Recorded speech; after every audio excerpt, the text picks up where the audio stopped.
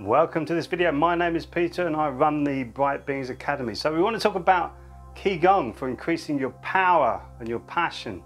How many people are really becoming disempowered in this world? Thinking, oh, I can't do anything about that. How many times do you hear that? I'm hearing it quite a lot actually recently. And their passion for life.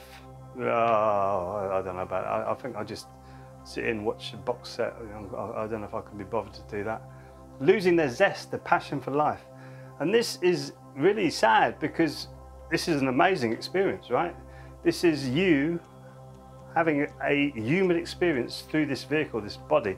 So to wake up your lower danjon, your second chakra as it were, we need to do some work on it. And one of the best ways is tapping with your fists, just tapping 2 inches below your belly button, or grounding down into the floor, bending your knees, going to horse stance, push the energy down. So as you breathe in, when you clear, your intention is to pull the hot energy out of your head, out of your heart, into your lower danjon. So you're pulling it from the 6th and the 4th chakra, putting it down into the 2nd chakra. So pulling it out of the upper danjon, the middle danjon, and then into your lower danjon. And you can, when you use your intention well, not going, yeah, that all sounds good, Peter.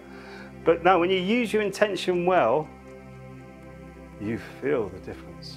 You really feel the difference. It's intention. We live in a very mystical and magical world, and using our intention with all of this, all of our Ki Gong practice, really does make it effective. So you need to get more energy into your lower danjon so you become the right way around pyramid, not this top heavy, all this garbage information that's coming in, all the fear, all the depression, all the anxiety coming in at you. It's hard, right? So stimulating your lower danjon is really important. So any squats, rotating your hips exercises, tapping's brilliant. Just vibrating the body, pushing the energy down into the floor from your heels, stimulating your Yong-Chung points, which are kidney 1s, bringing up the earth energy into your body. It all works and it all helps to bring that energy down into your lower danjon. It gives you more power. So when you speak, you will become more powerful.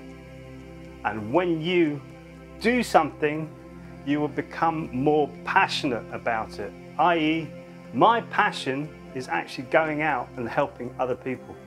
I love going out to my Ki Gong classes. I have one on a Wednesday, has 40 people turn up to it. It is absolutely incredible, the energy in that room.